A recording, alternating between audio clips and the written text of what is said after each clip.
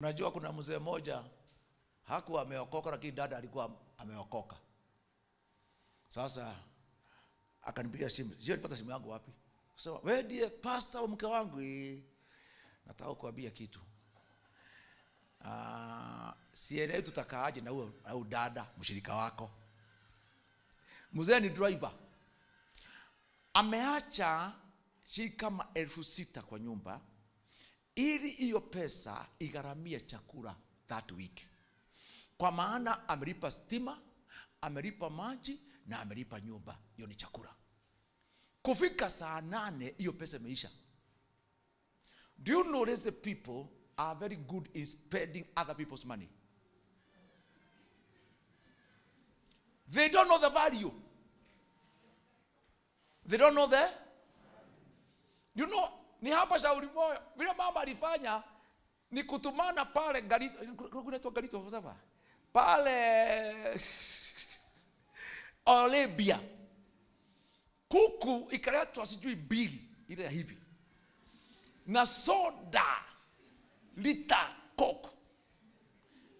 Na mapoka maehoe. Zikaletwa. Akabia watoto kuleni hii ni mali ya baba yenu. Wakakula. Unajua ni fast food na tu chips. By saa 8 wako na njaa tena. 6,000 is gone.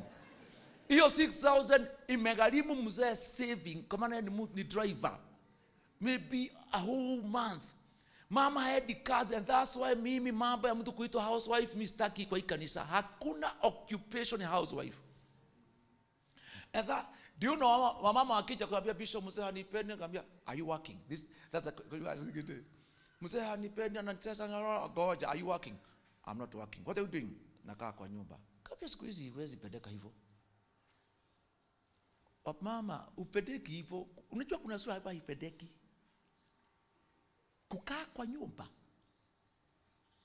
miaka 10. You see, sisi wanaume tumeuba hivi. Nilikuoa uwe msaidizi wa kufanana. Msaidizi. Angalia, nywele ni mimi. Nguo ya nje na ya ndani ni mimi. And sometimes hawa wadada unaacha kwa nyumba. Utapata tu kitanda vile mliamuka. Socks ziko.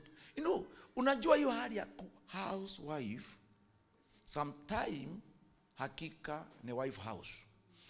You know,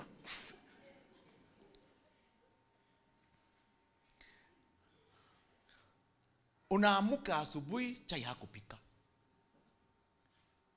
Kazi ya hiyo housewife, wife house hiyo.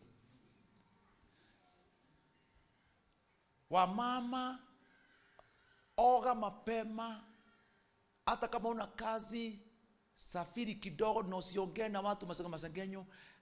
Wacha Mungu aone tu kabisa. Unataka macho yako atoe nuru. Hutakaa hivi. God enlighten my eyes. Hallelujah. Bwana asifiwe. To God be the glory. Ili uwe msaidizi, you can't be totally dependent and yet you claim to be helpmate. Siku hizi kuna mambo inflation. Mshahara wa mzee ni 60,000. Ndio school fees, ndio rent. Wacha sasa vile tumeoa. Mahitaji ya kwenu. Siku hizi kuna hiyo language kwetu. Mali utoka ni kwenu na kwao. Mama yako kigojeka Kamau.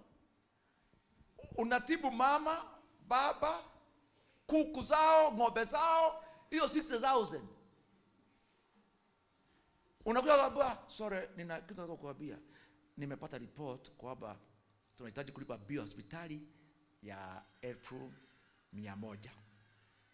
Mkienda fundraising ya family, kuna mtu mgonjwa. Every time inabidi mke wako umpe pesa ya kutoa. Si unipatie kitu nitoe. Kuna haja gani si nitoe yote sababu yote itakutoka. Wamama leo kama kuna chai sitapewa lakini nitaenda pale kwa dispenser nijitetee. Mbarikiwe sana. Macho itwe nini? Nuru. Hiyo ndio discernment ili uweze kujua. Although umeokoka, there's that phase 2. And the Lord will bless you if you if you commit yourself to that. In Jesus Christ's name. Hallelujah.